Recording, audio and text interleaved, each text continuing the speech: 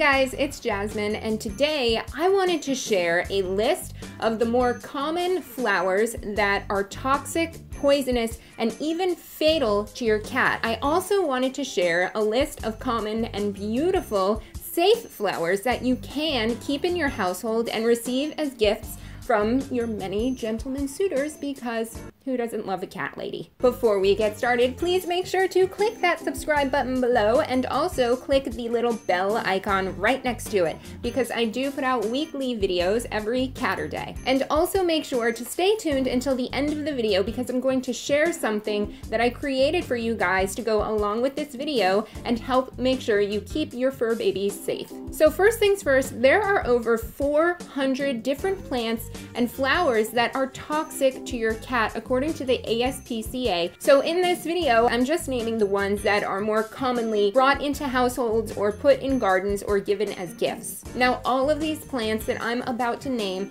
should be avoided if you have any cats. And there is one plant or flower that is on this list that hopefully you already know about, because if not, this will be really important information to keep your cat safe. Even a little bit of some of these plants, and not even consumption, but even if a cat brushes one of these plants and then proceeds to groom itself, it can prove fatal. If you do have an indoor-outdoor cat, make sure to take heed of this list and maybe exclude any of these plants or flowers from your garden. So, what are some of these common plants and flowers that are toxic and potentially fatal to your cat? These plants include aloe vera, amaryllis, also known as belladonna or naked lady, asparagus fern, azalea, baby's breath, which are those little white decorative flowers that are often included in bouquets and arrangements, begonia, bird of paradise, branding ivy, caladium, cardboard palm, carnations, cerumen or cerumen, I might be pronouncing some of these wrong, it's also known as hurricane plant, Chinese jade, chrysanthemums, dahlia flowers, daffodils, everlasting pea, flamingo flowers, hyacinth, gladiola, mistletoe, poinsettias, primrose, and tulips. But which flower is the most harmful one that you definitely want to keep out of your house and out of your garden? That would be lilies. This includes lily of the valley, Easter lilies, tiger lilies, rubrum, stargazer lilies, Japanese show lilies, Asiatic lilies, and this includes all parts of the lily. So that means the stems, the leaves, the flowers themselves, and even the water that the lily is growing in. Consumption of just 2 leaves off of a lily plant has proven fatal to cats. Not only that, but like I mentioned before, even if your cat brushes against a lily to get some pollen on its fur and then proceeds to groom his or herself, that can also cause it to be poisoned or even die. Not only that, but even if you brush against a bunch of lilies and then come home and the cat brushes his or herself against you, it is highly likely that your cat will suffer from some kind of toxicity symptoms. So what are the signs and symptoms of toxicity if you are scared your cat has been exposed to any of these plants, especially any lily? What you want to look out for is lethargic behavior,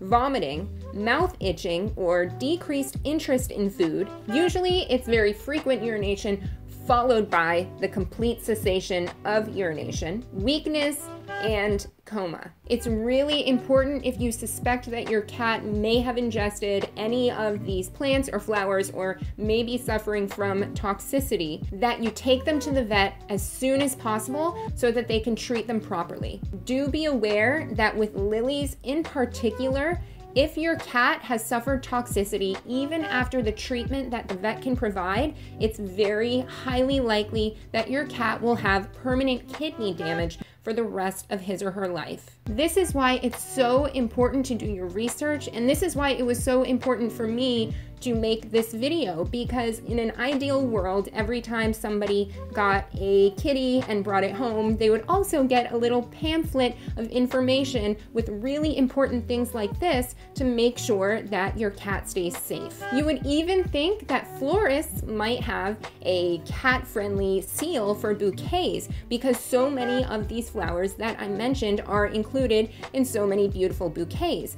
but that can't be promised, so it's really important to take responsibility, and that's also why I highly suggest you share this video and what I created for you. If you go to catladyfitness.com/safeflowers, you will find an infographic that I made for you, which includes some really beautiful options for safe flowers that are non-toxic for your cats. And those include roses, which is awesome because, as we all know, roses are super popular and very often given in bouquets. Just make sure they don't include baby's breath because that is highly toxic to cats. Other safe flowers include flowers from the aster family like African daisies, zinnias, African violets, Gerber daisies, but just make sure they are Gerber daisies and not real typical white daisies with the yellow center because those are super toxic. Lavender, which is an herb, which I didn't include any in this list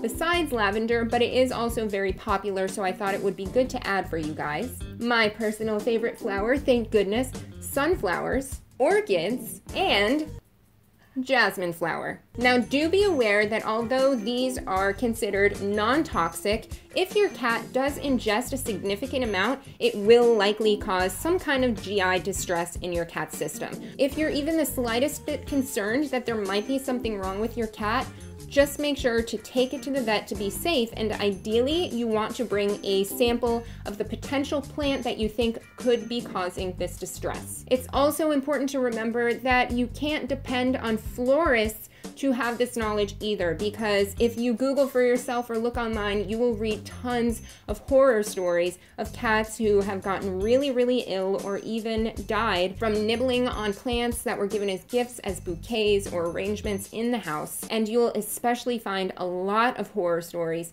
about lilies in particular. I'm honestly curious to how many of you guys have experienced something maybe unfavorable in terms of your cat ingesting a certain plant, or if you were even aware that some of these plants I mentioned today were that harmful for your furry baby. Please remember to click that thumbs up if you found this video helpful and to share it, and also to get your infographic at catladyfitness.com/safeflowers. Thank you so much for watching. I hope this helps you keep your kitty safe, and I will see you guys in the next video. Bye.